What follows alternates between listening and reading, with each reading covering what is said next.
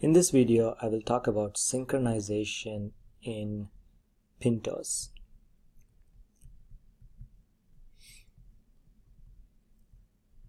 Pintos provides two primary utilities or tools for doing synchronization. One is a lock, the other is a semaphore. So to step back a little bit and understand what synchronization is all about, we think of synchronization to achieve one of two things. One, it's to facilitate mutual exclusion.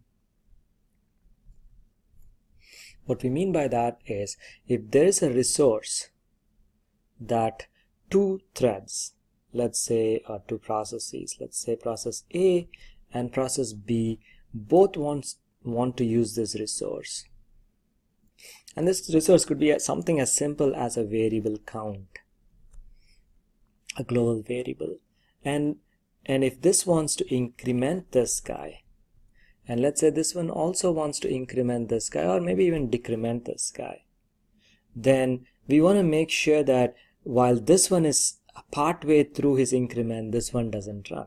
So the simple way to do that is to wrap this in some sort of a lock. We can put a lock here, and we can put an unlock here, and do the same thing.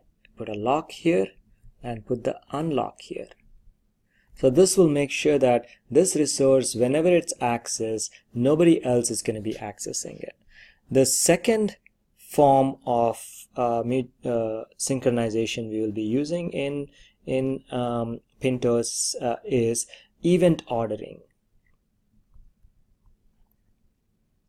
Event ordering says that I want to perform some event. Let's say process A wants to perform an event, and it wants to make sure that this event, wherever that is only possible after process B, let's call this event A, only after process B has performed some event B.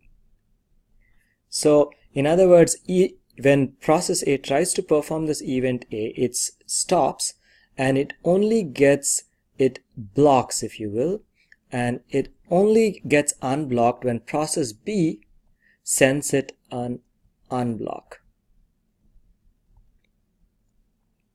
So he sends it an unblock, a notification, if you will, and only then he can move on. So we're able to accomplish an ordering of events. This one says B before A. So the two tools that are available in Pintos are locks, as I said, and semaphores. Locks, I'm going to look at the Pintos documentation. Here is what it says about locks. The locking mechanism is implemented in a library called sync. So the library is called sync.h. It's been implemented here, and it looks like this. So the example I just showed you, let's say we have process A and process B, and somehow I don't care how it is, they both have access to a struct lock. Now if this is a parent and a child, maybe the child has a lock as part of his thread structure, and the parent, because he created the child, has access to the lock as well. So there's a struct lock.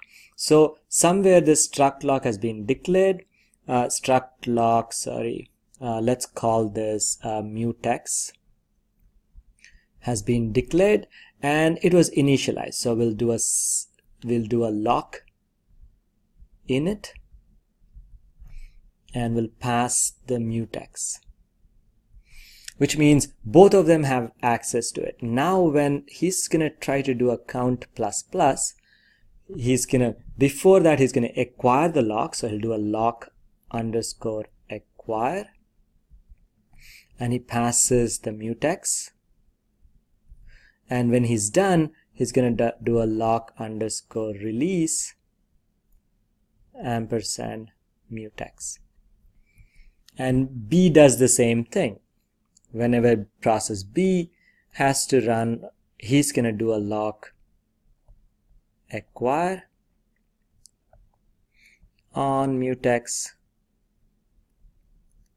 and he then does his whatever his count minus minus, and then he does a lock release.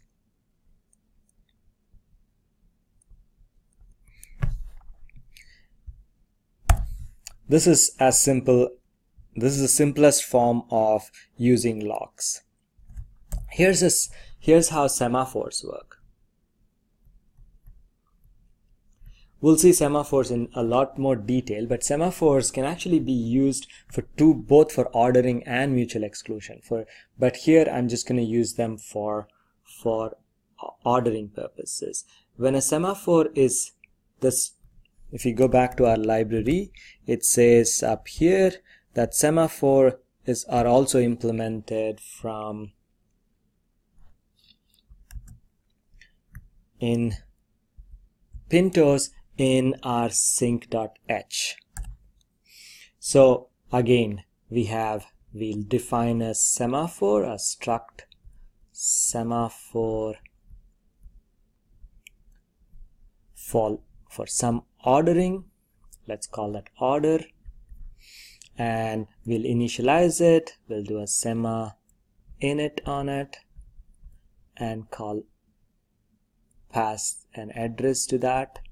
And then now if process A wants to wait for an event, he'll do a sema down,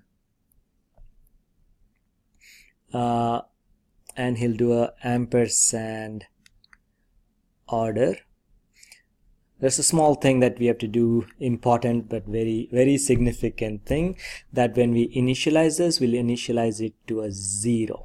And we'll see what the rationale behind that is much later. So when process B has its code, and whenever he wants to give this guy the go ahead, so maybe he's doing his go ahead here, he'll do a sema up on order. So what's going to happen is, here's a sequence of events. When we start, this guy is running. At some point, he's going to make this call and he's going to block. And then process B, let's say, runs. He runs. This is 2. He performs this operation 3. So this is my 0. Do something, perform that. He performs a 2, some other stuff, does a 3, and this 3 will cause a notification. Basically, it'll unblock. So step 4 is to unblock, and once he unblocks, he's going to execute whatever this is. So that is the sequence of operations.